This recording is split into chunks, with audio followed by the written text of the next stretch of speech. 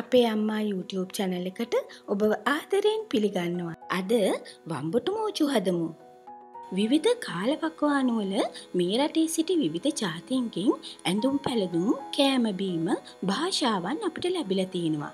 එහෙම අපේ භාෂාවට එක්වුණු වචනයක් තමයි මේ මෝජු කියන එක. මෝජු කියන්නේ පෘතුගීසි භාෂාවෙන් සෝස් කියන එකයි. පෘතුගීසි භාෂාව රාජ්‍ය භාෂාව ලෙස රටවල් 9ක කතා කරනවා. ඒ රටවල බොහෝ දෙනෙක් මේ බටු මෝජුව නැත්නම් බටු සෝස් එක හදන්න ගන්නේ මුදුවපු කිරි. මුදුවපු කිරි වලට අබ ඇතුළු තවත් කුළුබඩු එකතු කරමින් බටු මෝජුව පිස ගන්නවා. බටු මෝජුවයි බටු අච්චාරුවයි දෙකක්.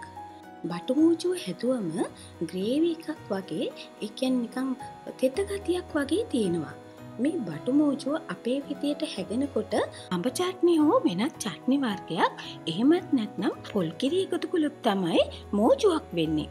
සමහර විට ආහාර පිසින විට ගමින් ගමට, නිවසින් නිවසට පුංචි පුංචි වෙනස්කම් ඒ ගෙදර අම්මා අතින් සිදු වෙනවා. එහෙම වෙනස් කිරීම දැනුවත් භාවයකින් සිදු කරනවා නම් එය ආහාරයට ගන්න අයට සිතක් සැලසේවි. අද මම හදන්න යන්නේ මගේ ගෙදර මම පුංචි කාලේ ඉඳලා කාපු මගේ අම්මා බටු මෝජු හදපු විදියයි. ඇත්තටම මේක නම් පුදුම රසක්. දැන් අපේ බටු එක හොදලානේ තියෙන්නේ.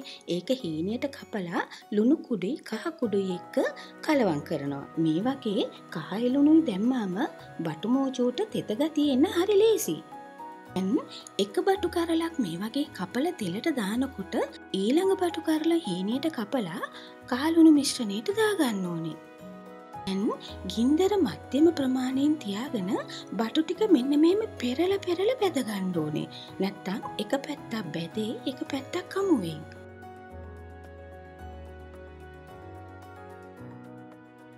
හොඳටම බැදුනට පස්සේ මේ වගේ බාගන්නේ. අමුවට බාගන්න එපා. දැන් මේ බලන්න ඊළඟ බටු ටික දාන හැටි හැන්දට අරගන්නවා, එකපාරට දාගන්නවා. අපේ බටු ටික බෙදලා ඉවරයි. අවමිරිස් රතුළු හේදුවට පස්සේ මේ වගේ හොඳට පිහිටන්න ඕනේ. මම අරන් තියෙන්නේ අබ තිය හැන්ද අබ කුඩු වලින්. ඔයාලට පුළුවන් අබ ඇට අරගෙන විනාකිරින් අඹරලා ගන්න. එන්න අබ කුඩු එකට විනාකිරි මේ සෑඳි දෙකක් දැම්මා. ලුණු තේ හැන්දයි මිරිස් කුඩුයි දාලා පැය භාගයක් පැයක් අතර වෙලාවක් තියන්න. එතකොට අබවල තිත්ත ගතිය යනවා. මම මේකට ලුණු තේ හැන්දක් දැම්මේ බටු පදිනකොට ලුණු දාලා බැද්ද නිසායි. දැන් මම උකු පොල් කිරි කෝප්ප 3 කාලක් දාගන්නවා. ඉඟුරු සුදුලුණු මෙන්න මේ වගේ හීනියට අඹරගෙන පොල් කිරි එකට දානවා. දැන් අපි අබ පේස්ට් එක දානවා. දාන්න ඉස්සෙල්ලා බලන්න තිත්තද කියලා. තිත්ත නම් ටිකක් වෙලා තියලා ඊට පස්සේ දාන්න. දැන් සීනි දැම්මා. ඊළඟට සියඹලයට 5ක යුෂ අරගෙන ඒකට දාලා මේ වගේ හොඳට කලවම් කරනවා. දැන් ලිප ඔන් කරලා පත්තු කරලා තියෙන්නේ.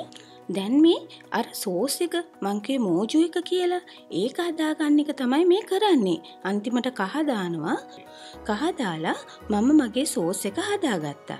අවමිරිස් මේ වගේ මැදින් පලාගෙන තියාගන්න ඕනේ. මේ පොල් කිරි එකේ අමු ගතිය යනකම් උයා ගන්න. මේ සෝස් එක මේ වගේ නටනකොට ලුණු රස බලන්න. ලුණු මදි වගේ තේරෙයි.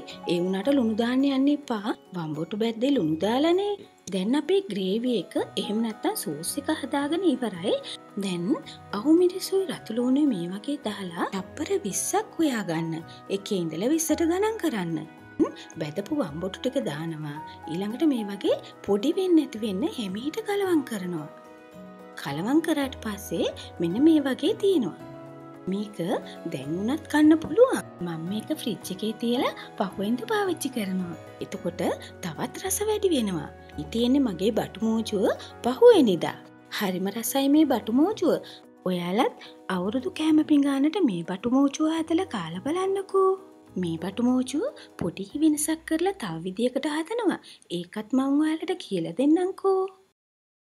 දැනටම අපේ අම්මා YouTube channel එකට subscribe වෙලා නැත්නම් ඉදිරියේ තියෙන වීඩියෝ බලා ගන්න subscribe button එක press කරන්න. ඔයාලා මගේ මේ වීඩියෝ එකට කැමති නම් like එකක් දාන්න, comment කරන්න, යාළුවොත් එක්ක share කරන්න.